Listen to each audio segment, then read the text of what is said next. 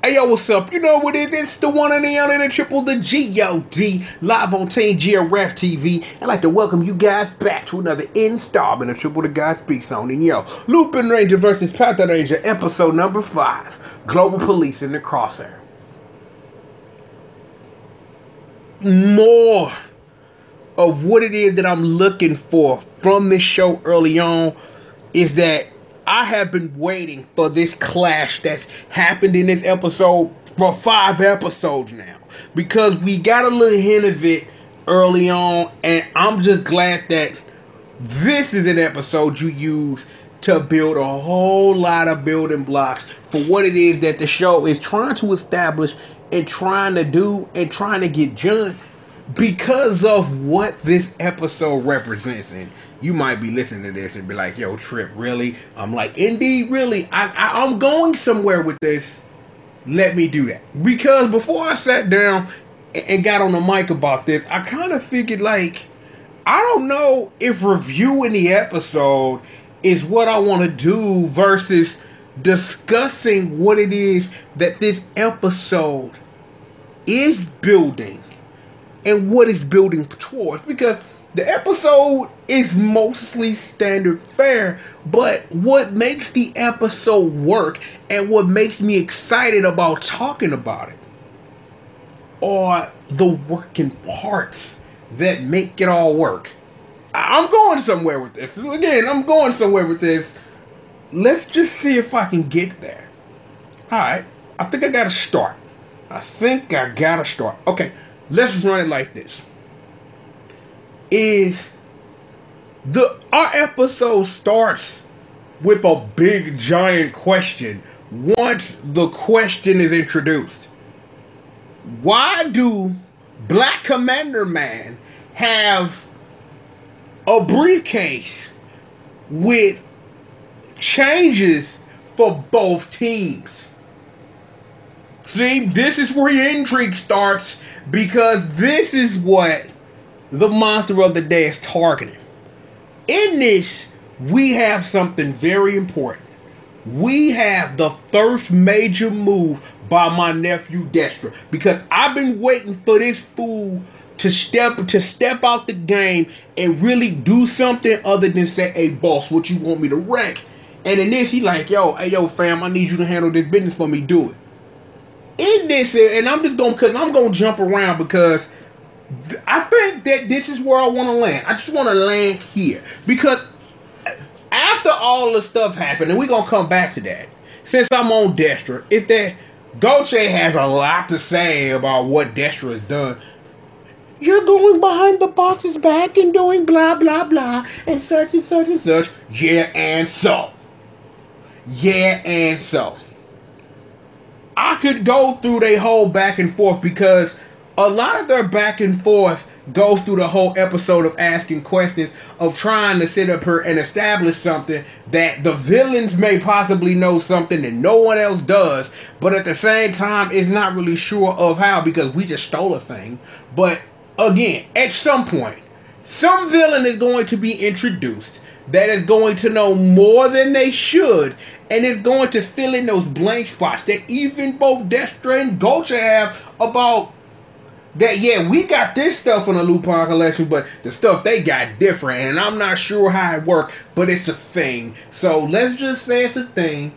You do whatever you gonna do. Dogranio don't care, because I'm putting in this work, and as long as I'm putting in the work for the fam, it shouldn't matter what I do, who I talk to, and all that. So in that right there alone, in that little weird pecking order trying to establish something, G.O.D and stab your mom in the back for Dogranio. That we already understood, knew that, but that exchange seals it.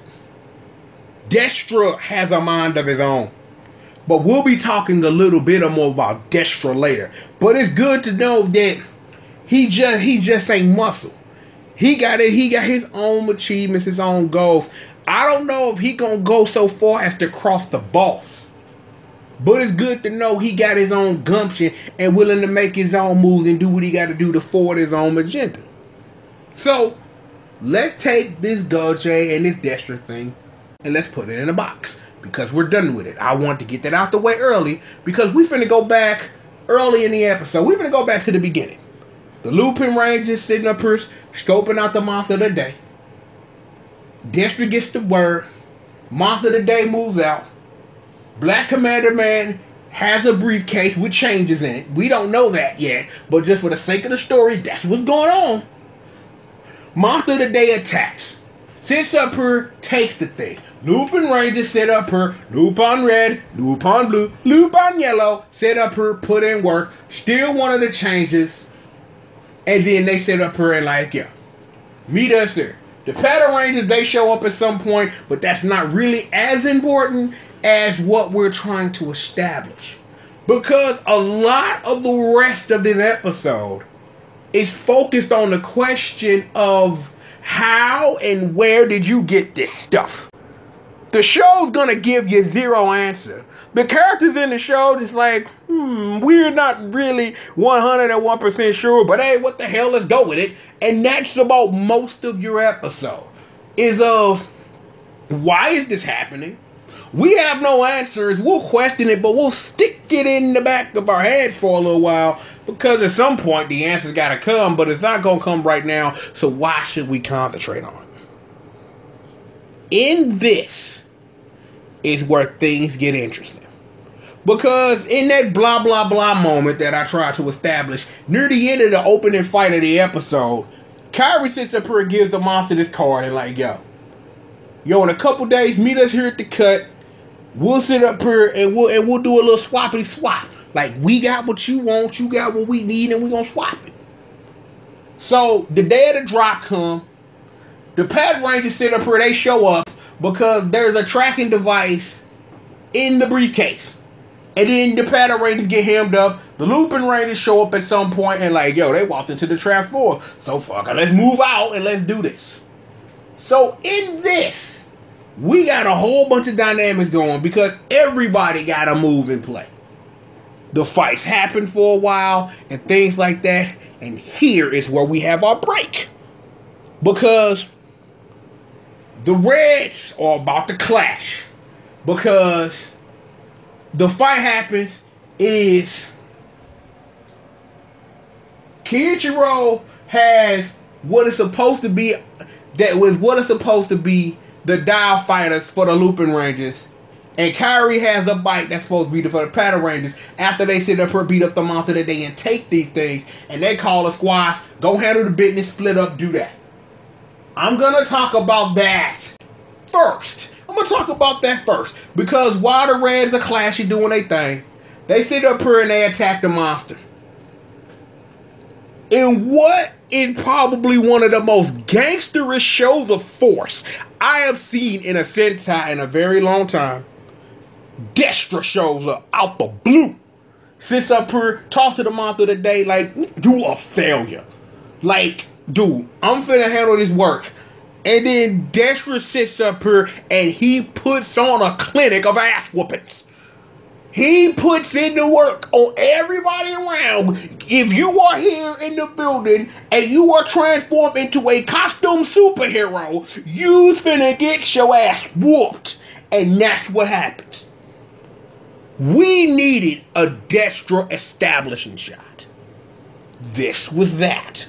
You might be sitting up here thinking, because of that box we put away earlier, about Goche. They know Goche's thing is making monsters grow. So that's what that is. That's what you do with your things on your tits, which I think is kind of hot, but that's another conversation entirely and says a whole lot about me. But anyway, I appreciate that the show took its time to make sure that you understand that Destra isn't all talk.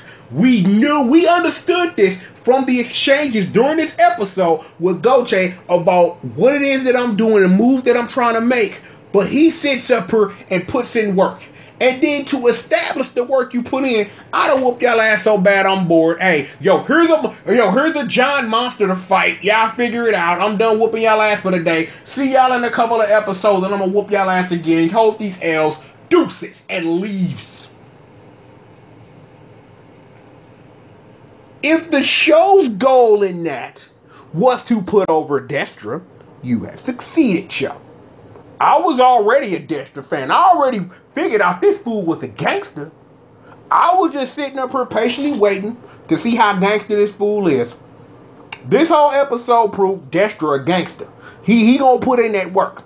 But again, like I said earlier, I don't know if his gangster is going to like extend into when you have to be made an example of. Because see, while Dexter is a monster, Dexter is the only one you really have available to win at some point where either Dogranio got to sit up here and show like, yo, this is only my first form. I kill a fool thinking about it. Or you have someone else who's gonna take Dexter's place, or Jersey Iceman Gervin over here who sat up here froze everybody while the Lupinrangers are fighting or whatever, or whoever that dude is, or whoever it is. Somebody is going to either make a fool of Dexter, or Dexter gonna make a fool of somebody in a show of force. Oh, excuse me. But you've really got to wonder which way the show is going to come at that. Because the show can come at that in a myriad of ways. And I just named a whole bunch of them. And there's a whole bunch more. Because for all we know, Dexter could be somebody. Not the first time in a Sentai where the bad guy was somebody else all along and knew more than they ever let on. But I don't know if that's the card that they gonna play with Dexter. But I'm interested to see, because this character is so wild and off the chain. And I'm like, this dude got what it takes for me to start calling him a lord of the show. But we will see. Let's see. The day is saved because ultimately after all this stuff, things. So Dexter whoops everybody's ass, gets completely the fuck off on the 1 triple G.O.D. in another box that we're gonna forget about. Let's rewind. Let's get to the thing that I want to get to. The clash of all reds. That, yeah, dial fighters being stolen, bikes, blah, blah, blah. All of that is wonderful. It's great. It's super. It's nice and establishing. When Keiichiro and Kairi get in each other's faces, and Keiichiro makes this giant statement of simply this: I don't know what's going on, nor do I care. You chose to steal for whatever reason, and because of that, I'm the police. I'm gonna do what it's gonna do, and using these powers to maintain the law and order of what it is we do is the only thing that's important. And that Kairi sits up here and like, look, you don't know what it is, fam, and it don't matter. We gonna steal, we gonna rob, we gonna kill, we gonna maim, you name it, we gonna do it to get what it is that we want.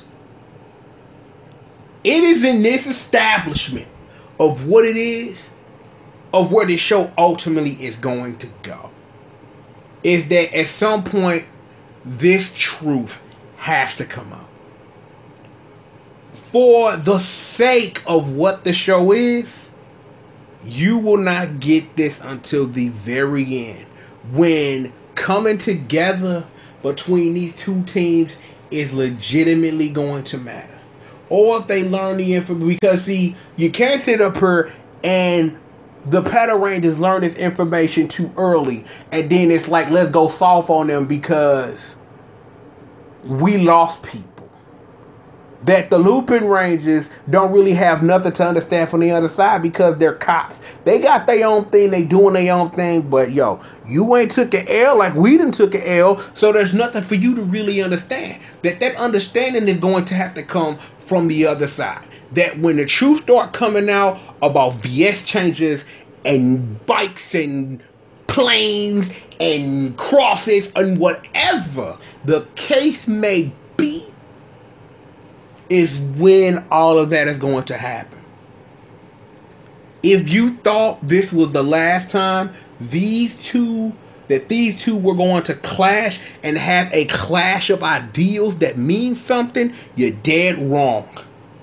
You are going to see this a lot more frequently because of the kind of characters they are. That Kyrie, he laid back, but that guilt of what happened to his brother eats at him.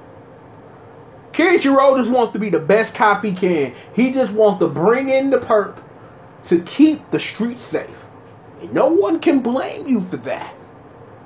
It is these clashing of ideals is really what's going to drive the versus part of this. Because as you add more elements to this stew, of adding ranges, of adding reasons why, and everything that's going to go into this stew that's ultimately going to explode into a wild finale that as fans that will hopefully appreciate.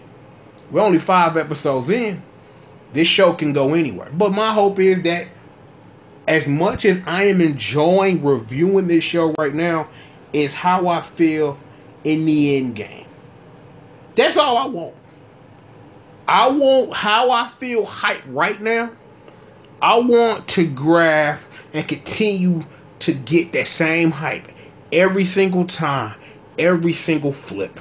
Because this episode was off the chain because of that clash. And all I wanted to do was get to how I felt about that and how establishing that is important for this show's narrative going forward because of those characters.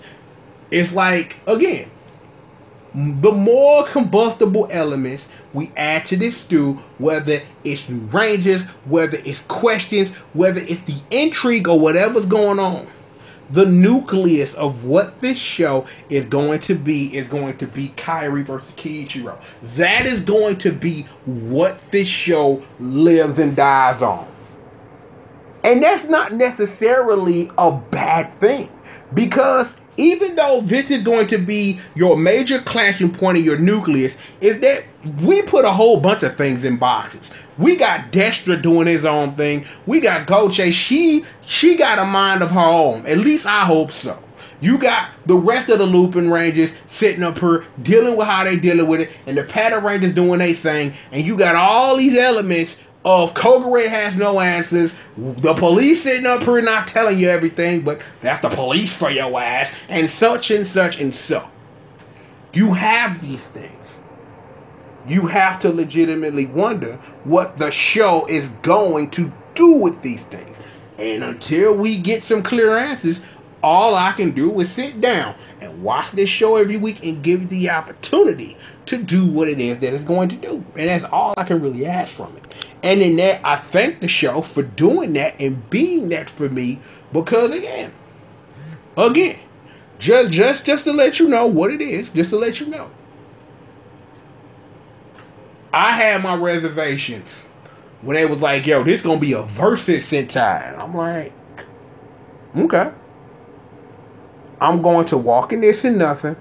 And all this show continues to do is delight and amaze me. That's what this show continues to do all the time. That's all it does. And this episode is what I've been waiting for, and it did not disappoint. Here's hoping we get more of episodes that don't disappoint. But yo, that right there, Lupinranger versus Patranger, episode number 5. Episode number 5. Global Police in the Crosshairs. Yo, told you this one was a doozy, off the chain. More of that feeling good to be back on this work, back in motion. I appreciate all the love and everything, and we gonna be playing catch up. I got a plan about how it is that I'm gonna play catch up. So you guys just chill out, stay tuned. Work gonna come as work gonna come, and we gonna do what it do. So man, you know what? Let's just go ahead and just get up out of here. You know what I'm saying? Let's go and turn it to a video. You know who I am. I'm the one in the alley, the triple, the G.O.D. live on Team GRF TV. I'd like to thank all of you for joining me for another installment of Triple the Guy Speaks On. And with that being said, I'll holler at you guys next time, man. Peace out.